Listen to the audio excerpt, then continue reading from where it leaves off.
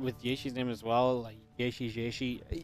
When I listen to it, I just can't get the same sound to come out of my mouth. So I'm just like, yeah, GG, man.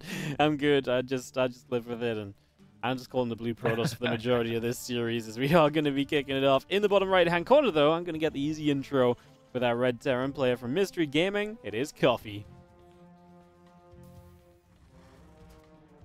Well, you're going to need a nice steam if you want to stop the Terran pushes that are coming across this map. In the top left map, in the blue, it is Jieshi.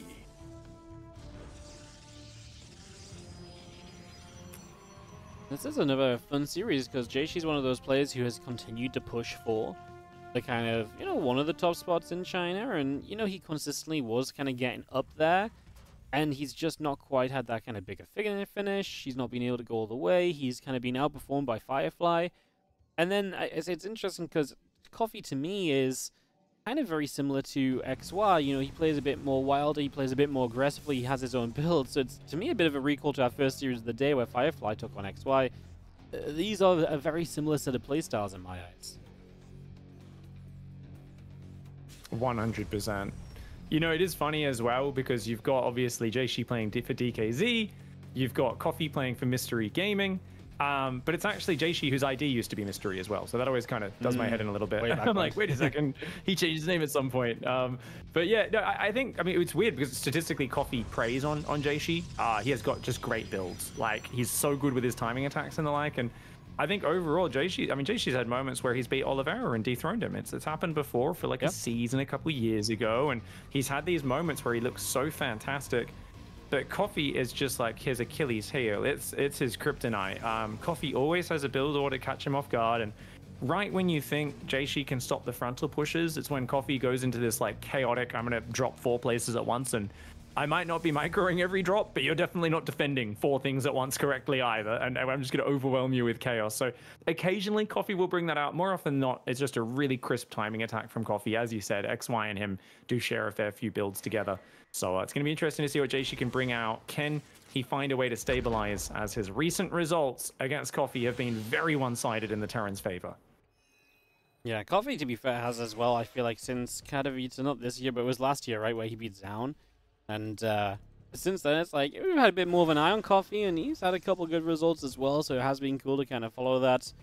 And, yeah, just, I mean, Coffee has been, he kind of leveled up, and then kind of just has stayed at that kind of very high level, where suddenly he's no longer kind of, to like me, like a top 16er in Asia, but like he's really like a top 4 to top 8er in Asia, so yeah, there's that aspect to it as well. Of course, both these guys are 1-0 in the group so far, so both looking to kind of keep clean. He invents the builds, Oliveira goes and wins with them. I think. It's kind of the way I look at it. I'm like, especially in this matchup, getting scouted straight away, not great. This is that 3-Rex build, which I told you guys when Oliveira did this, like, I'm like, man, this is the Coffee build. Like, I remember the first time I saw, it was back on the Blackburn map pool when I really became a big Coffee fan. Because I remember watching him and I was like, I didn't feel like anything was blitzing fast. You know, there's pro gamers like this, kind of Shin, used to be Ragnarok, I feel like, is kind of like this for Zerg. It doesn't feel like he's doing things that are impossible to execute. They're just really smart and well planned.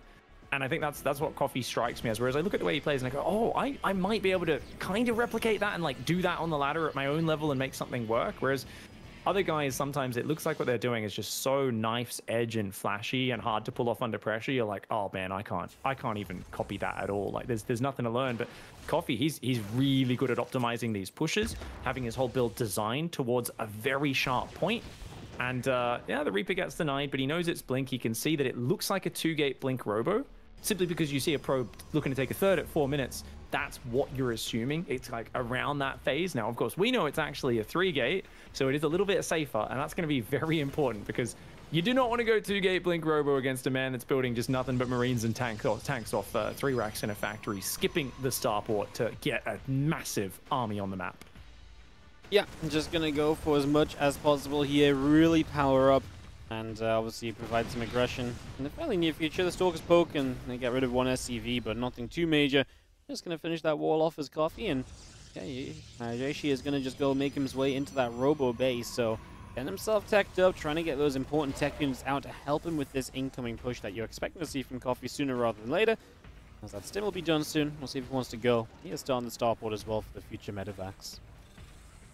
You know what would have been 300 IQ this game? So basically what's happened is Coffee's 3-Rex factory got scouted, so he's playing the more conservative approach where you add the third gas, you add the starport, you add the eBay, you get upgrades. The really 300 IQ thing would be if he just like pulled the boys and shoved with his first 2 tanks and was like, no, I'm going with stim and shields like the moment this stuff's ready. Like, I know you know it's coming, so it shouldn't be good, but I'm just going to go even harder into the attack. Whereas as it is, it feels like Jieshi has had all the information to prepare for this. You know, we got the Robo Bay up, we've got Charge, Forge, not going too hard on the probes, but enough to still have a nice advantage, picking off depots, and now a Marine or 2 going down. This is really well done by our Protoss player. I just want to see like a Colossus start after this Immortal, which, yep, he has indeed started. And a lot of chrono boosts into that, and it feels like, yeah, I mean, you scan, you see this. Coffee's trying to make intelligent decisions right now, but I think Jieshi has the kind of momentum with a forward position, a balanced set of tech going down. Coffee, he's looking more and more committed to a 2-base push, but he's going to have to move out soon, or it's going to get even harder to make this work over time. Yeah, the longer he waits, it just feels as though the more opportunity there's going to be for Jieshi to have everything he needs, right? I mean, the Colossus count is growing, the extended thermal lances going to be done if we don't get moving soon. We build 2 more barracks up for the future, but again, there has to be something in the right now as well. And we are starting to make a little bit of progress out the front. I think at this point, Coffee's taken so long. I was going to say, I think he has to wait. I was like, I think he needs to wait for like a few Vikings and Marauders and just keep building tanks and get up to like a bunch of Vikings and tanks. But he's actually shoving it, and Force Field's so good here. Force Field's so good. The Colossus is out. Second Force Field, maybe not that important. I think 1 more Force Field to buy time on this ramp and keep warping in 1 or 2 more sentries.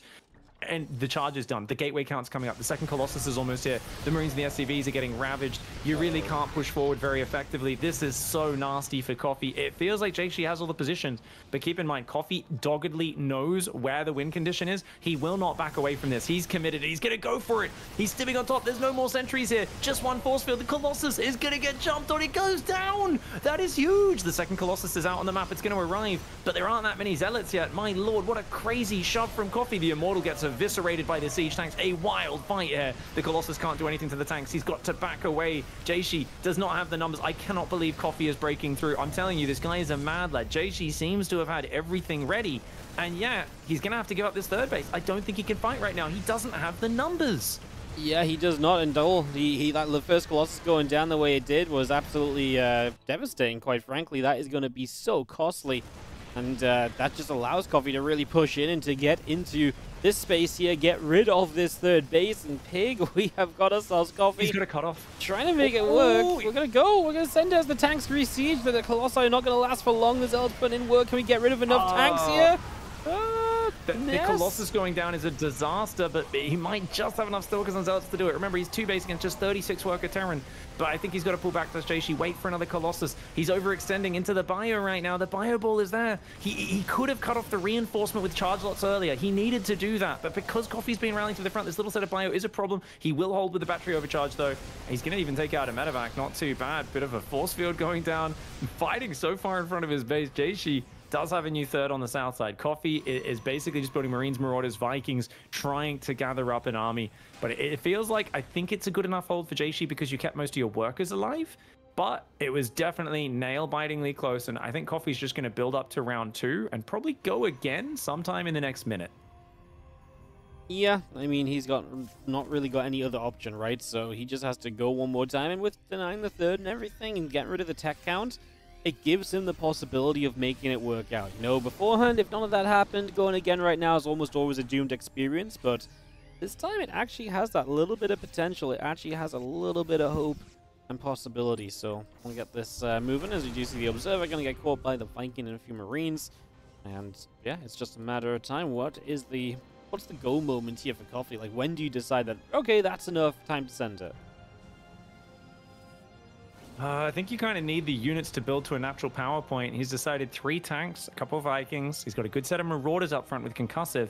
Said, let's build the boys again. He's going to keep building boys again behind this for another potential, round and maybe moving his base out. SCVs get spotted. Stalkers will be happy to pick off as many of these as they can. They should just go behind this army. That's the correct blink path. He actually recalls to rejoin everything on the front. I do think there's a pretty good Protoss force here, especially if he gets a battery overcharge up during the fight. Guardian Shield is big here. Whoa, no battery overcharge. He didn't save energy on his neck side. That is an issue. He's not got many Zealots in here either. Oh, Oh, but the bio's thinning out. The SCVs are gone. Those SCVs being gone is massive. And the battery overcharge, even though it was delayed, does join the frame. But the Colossus rallying into the Viking Marauder disappears so quickly. Once again, maybe give up the base, counterattack with Zealots. Cutting off the reinforce or coming from behind with Zealots would be huge. That Colossus, oh, it's in trouble. It's going to go down.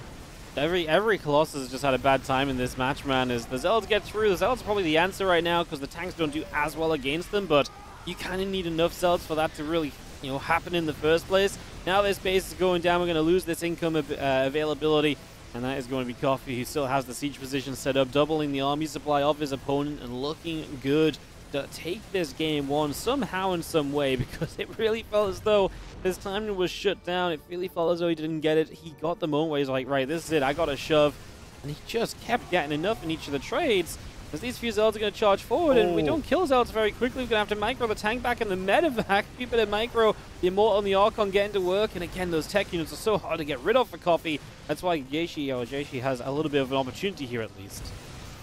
Ooh, the Archon does pull back, gets itself healed a bit. Immortal Archon Zealot coming forward. Dude, he can still hold. This Immortal Archon is doing so well. Landed Vikings, these damage Marauders doing nothing. Coffee needs to pull back. Yeah, I mean, you've lost your third. You need a new Nexus desperately, but at the same time, Coffee needs to move his main down.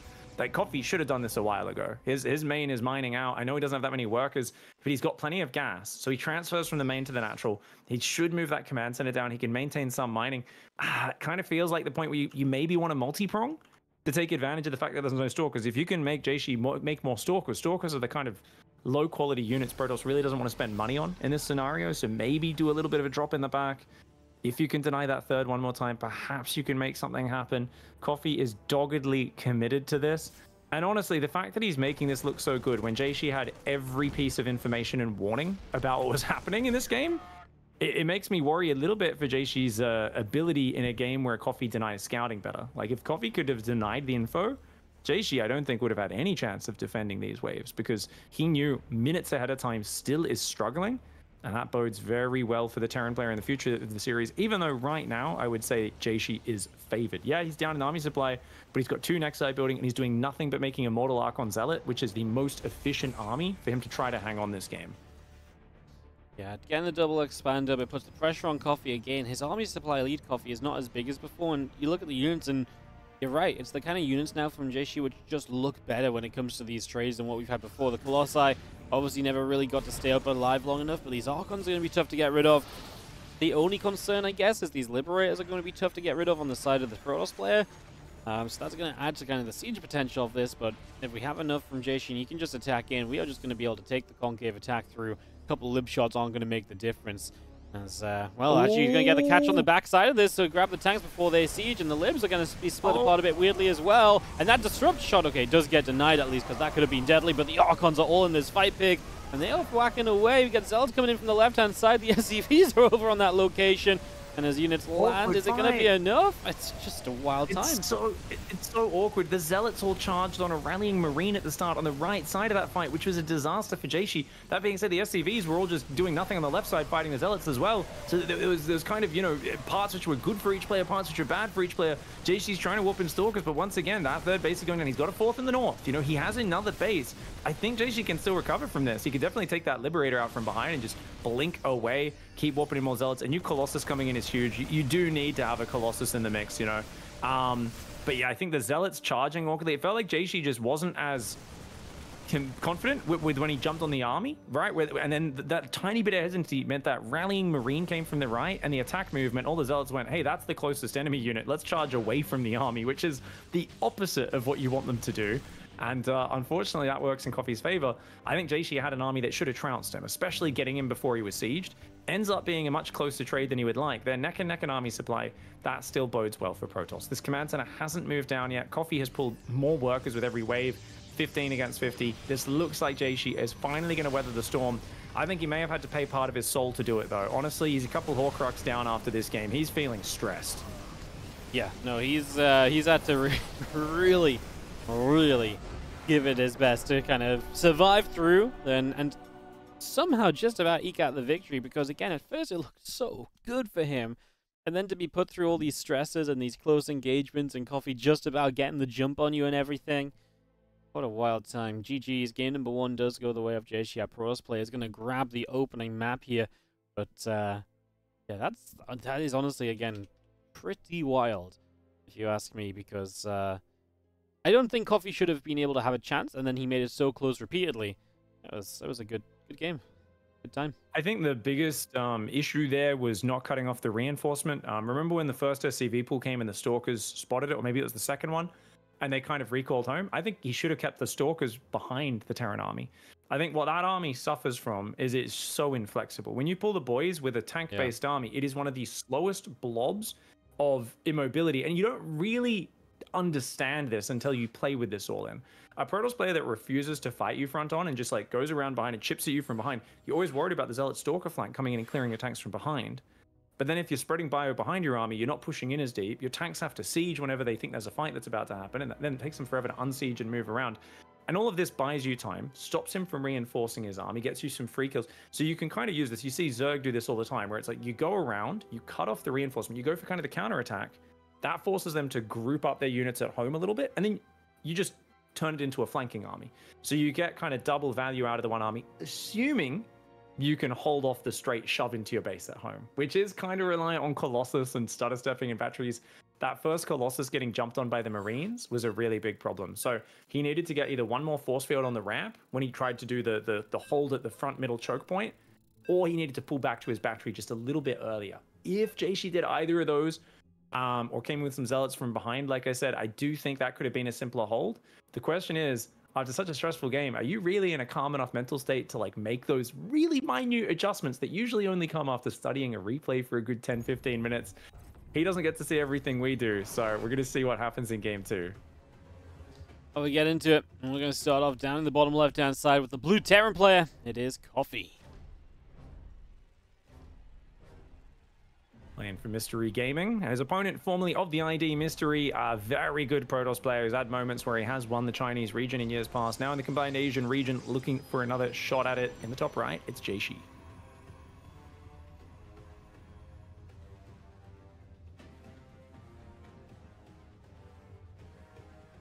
Excited to see Alcyone, because that definitely feels like a step away from that potential of an SCV pull or the super aggressive play for Coffee. So yes, Coffee is that kind of guy. So then how does he make that happen on a map like Alcyone? Because again, like I say, it is normal to kind of SCV pull on this map. It's that little bit larger.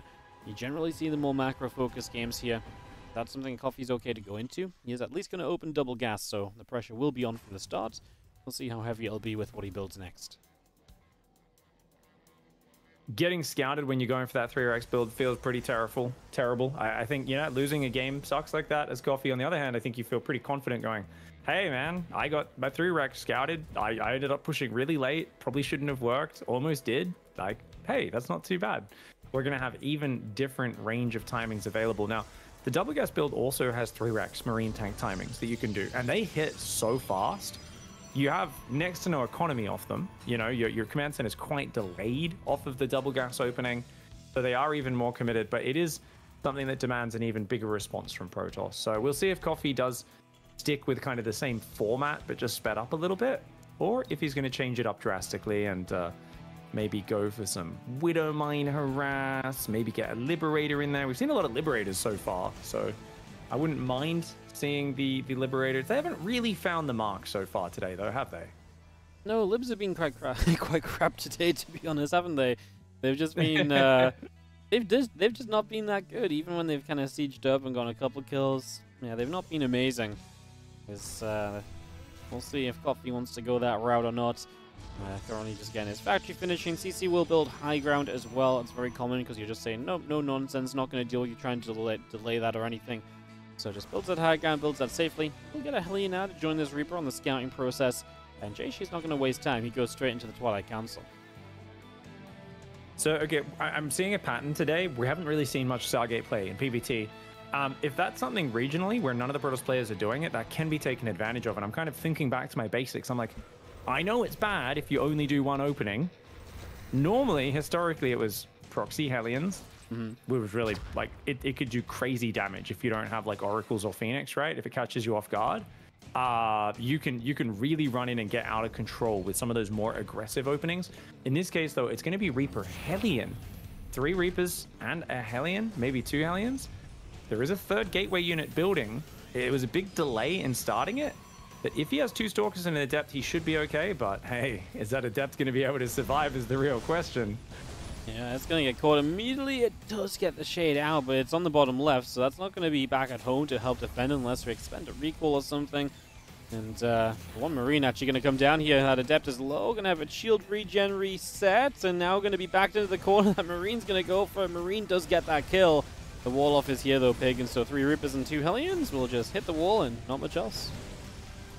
Yeah, good idea to just go for the full wall.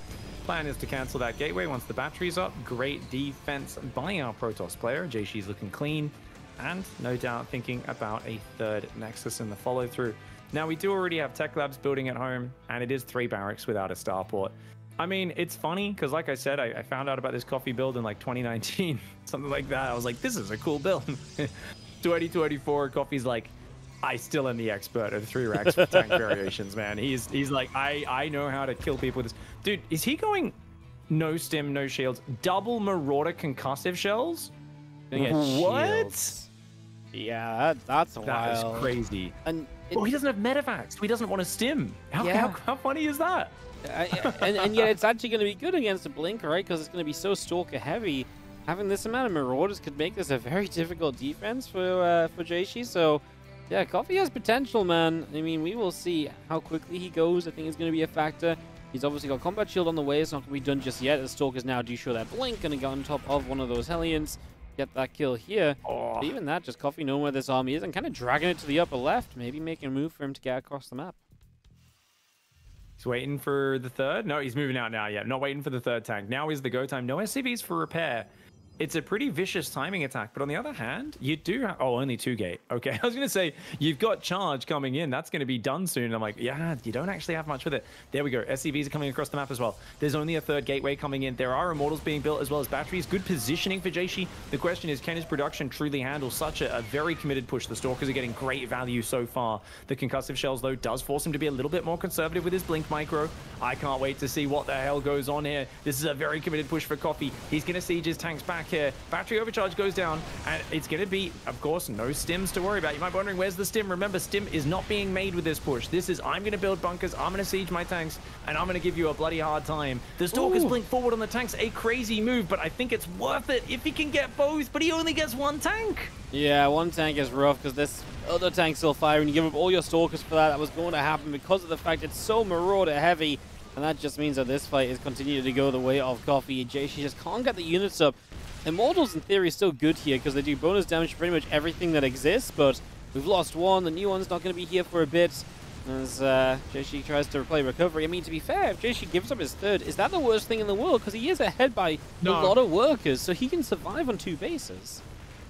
You're 100% right, Wardy. I mean, that's it. You might be like, how are these pushes so strong? There's a rule in StarCraft. If what your opponents build, it seems too good, it means they're giving up something you don't realize. And in this case, it's any semblance of an economy behind it. Coffee's economy sucks. He pulled the boys, like a bunch of them. He never had that many to begin with. Remember, this was off a double gas opening with an already delayed expansion. But if he gets that Robo, that would be massive. The Robo, 2nd Immortal will get out. The Zealots are so good at tanking. Dude, Immortal Zealot shreds this army so hard. It's so... Oh, the Immortals are going to clear the tanks. The tanks are going to go down. That's a hold, I think. Just barely. It's so close. I know this tank surviving again. Just one of the tanks staying alive is such a big deal, but we are going to get Zealots on it. We will kill this tank off. The Robo facility, like I said, still alive, but low HP, so if that gets finished off and we can't build more Immortals, I do really worry is, I mean, maybe we battery it up or something. Oh, Robo, super battery last second is going to save it. Oh my god. It's actually going to live for now. I mean, Zealots still moving through. There's just not DPS to clean out Zealots easily. That's the problem that we're seeing at the moment. Yeah, I mean, it's a good position, though. The Zealots really can't get in with an Immortal there, though. I think he can just shift-click the Marauders down. Because once the Immortal's in range of the Marauders and the tanks, like, the Zealots just don't die. And there's nothing to kill the Immortal either. Yeah, that is huge. Now he can break out, and Jieshi's fine. How crazy is that, right? It looks so stressful, but Zealots and Immortals counter this so hard, as you pointed out earlier. And the new SCVs arrive too late, man. He's like, oh, I can finish the bunker. Oh, gosh, I've got nothing to put inside it. Remember, there's no +1 weapons. The eBay's just started. The starport's just begun. There's levels of commitment. You know, when you've got 32 workers and 4 SCVs on the front, and no starport and no eBay, there's a reason why this push hits so hard. Well, this push just gets in there, and actually does get a few zealots as well. But Jieshi, I mean, he's going Templar Archives to spend gas, taking a Nexus and a gas, maybe a little dangerous. And overall, though, Jieshi's now got such a powerful spot, and Coffee just has no follow through. These pushes are the very definition of all in. Yeah. Yep, there's no follow-up to these, right? I mean, you are so committed. We're going to add 2 more barracks. Never think about third CC here, says Coffee. Jieshi's going to go Storm. That just feels... Well, it's just so risky, because if you're Storm, you're only going to have a couple high temple. If your Storm misses, it's a lot of investment that doesn't go anywhere, and maybe that gives Coffee one more chance, but, well, I guess if a Storm does hit, it's going to be pretty brutal for Coffee.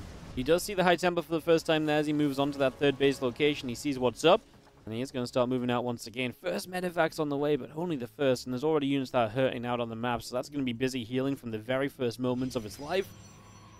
Yeah, Coffee's going to send it here, and obviously every attack feels like it could very well be the last one from him. The SCVs are pulling once more. Jieshi, I think he's going to have Storm for this pick.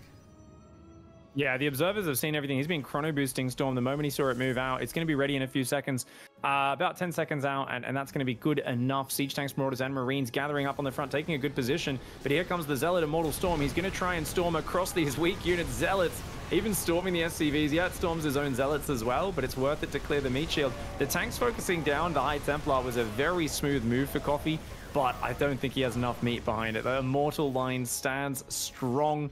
The Immortals cleanse their tanks. 19 workers down. Coffee's going to have to tap out some cool 2-base all-ins, but you have to give it to Jieshi. Good scouting, good reactions, and good scrappy